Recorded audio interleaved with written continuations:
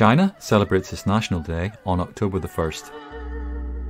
The day marks the founding of the People's Republic of China in 1949. Let's look at the history of this holiday. After over 2,000 years of dynastic rule, the Republic of China was proclaimed on January the 1st, 1912. During the 1920s, the Chinese Communist Party rose to prominence.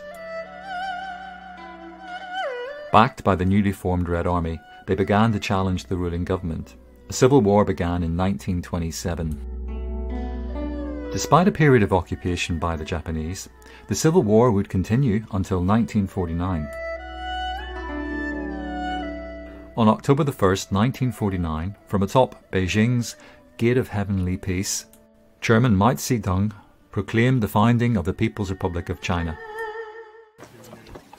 To mark China's National Day, here are some interesting facts about China. 1 in every 5 people in the world is Chinese.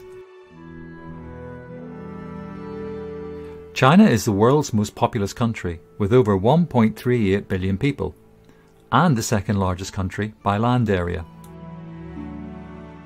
1/3 of the population of China can't speak Mandarin, the country's official language.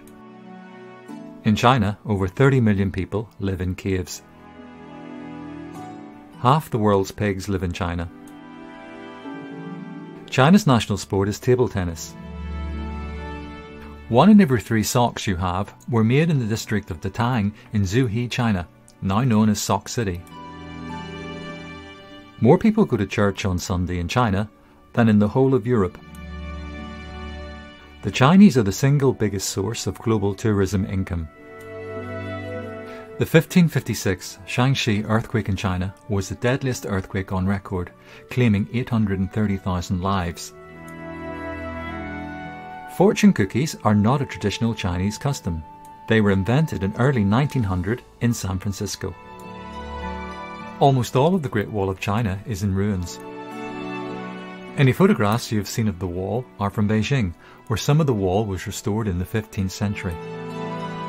The Great Wall of China is over 22,000 kilometres or 13,000 miles long. It was built by 1 million labourers 2,200 years ago. 400,000 of those workers died while making it, and in many cases their bodies were buried inside the wall. The wall is so long that it covers 3 countries, China, North Korea and Mongolia. China is the world's largest consumer of red wine. Many Chinese words have been adapted into the English language, including ketchup, typhoon and tycoon. If the population of China walked past you in single file, the line would never end because of the rate of reproduction. China has more English speakers than the United States. And finally, the sunrise in parts of China can be as late as 10 AM, as the country joined its 5 time zones into a single one.